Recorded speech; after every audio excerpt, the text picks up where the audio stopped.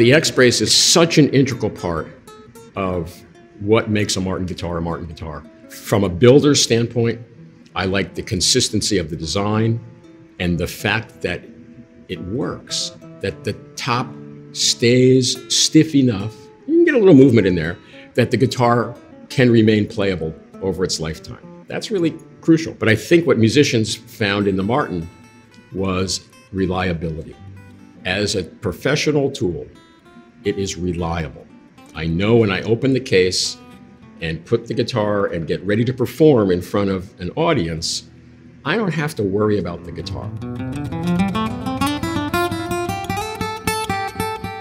Madame de Gondi was a prominent Spanish guitar player between the years of 1840 and 1892. She was known throughout the United States as the best concert guitarist at the time. Madame de Gondi spent a summer in C.F. Martin Sr.'s home. It was common for him to host traveling musicians and teachers at the time. One evening, when Madame de Gondi was visiting the Martin family, C.F. Martin Sr. presented a guitar to her. Madame de Gondi played a couple of numbers on it and then proclaimed this was the best guitar she had ever played before, took her Spanish-built guitar and put it in the corner, and then for the rest of her life played only Martin instruments. CF was starting to make copies of Spanish guitars because that's what the market was more familiar with that. And he was using the traditional fan bracing, which was great if he used a tie bridge, but he also offered Martin guitars with pin bridges. And the feeling amongst the people that have looked at his early work was he had to move those fans out of the way because he was drilling holes in the top and potentially either drilling through a brace or putting the pin so close to it that it was just awkward. And so he began to move the braces out of the way to accommodate the pin bridge and also the tie bridge, and ultimately settled on and developed Martin proprietary X bracing. The first known version of which, in the configuration that we're all familiar with, is the Madame de Gondi model. C.F. Martin & Company has built over 2 million X-brace guitars, and this is the first X-brace guitar that was built over a century ago in 1843. After C.F. Martin Sr. built this guitar, he discovered that the X-brace top was superior to any other bracing system that he had used in the past. He liked the structure it gave the guitar, and he also thought the tone was superior.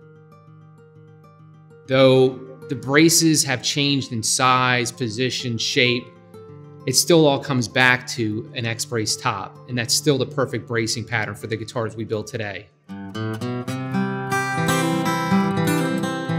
So Martin guitar needed a louder guitar, mainly due to the fact that music has changed. Other instruments were becoming louder. The guitar started to fall back. They decided to go to a steel string. The steel string produced a louder sound, and the X bracing was necessary to hold the stability of the guitar top.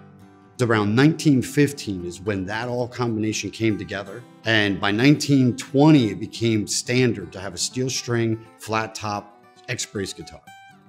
The whole idea of an acoustic guitar is to transfer the string energy to the top, which is the soundboard. That X bracing provides the strength where it needs to be, but also allows the top to be as loose as it needs to be to give you your best tone. X bracing provides the most stability and the best tone.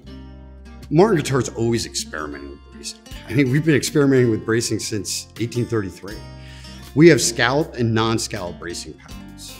A scallop bracing pattern is used for a guitar that you want to have a more punchy sound with a little more bass. We shave the wood away from that brace to allow it to be more flexible without losing stability. Our non-scallop bracing pattern actually holds that top a little tighter and a little stronger in the sense that it doesn't allow the top to flop as much and give you a much more precise note. Being around for almost 200 years gives us the ability to experiment with basically every bracing pattern that has ever been thought of. We decide to stick with the X bracing for one reason: we feel it's the best.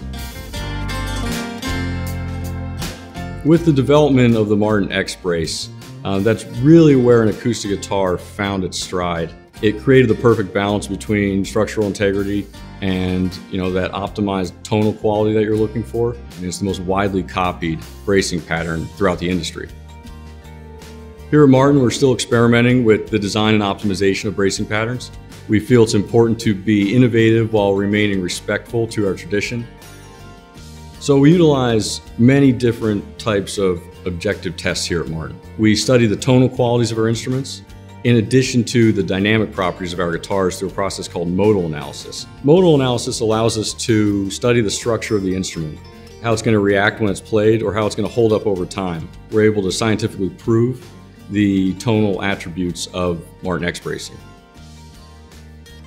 Throughout sound testing, we're looking to measure several different tonal qualities, whether it be sustain, the balance of the instrument, the amplitude, how it resonates, in addition to the dynamic properties of the guitar itself. How much does the guitar want to vibrate when it's excited? All these things really play into how the guitar is going to sound overall. The objective testing and scientific analysis that we do here at Martin allows us to make the greatest guitar in the world. We love to talk about the products that worked. There are products that worked for a moment, and then they just didn't have any follow-through. But probably one of the most consistent things that's worked for maybe the longest time is the X brace. And it's still working, and we still use it, and it's still wildly copied, and I am very flattered.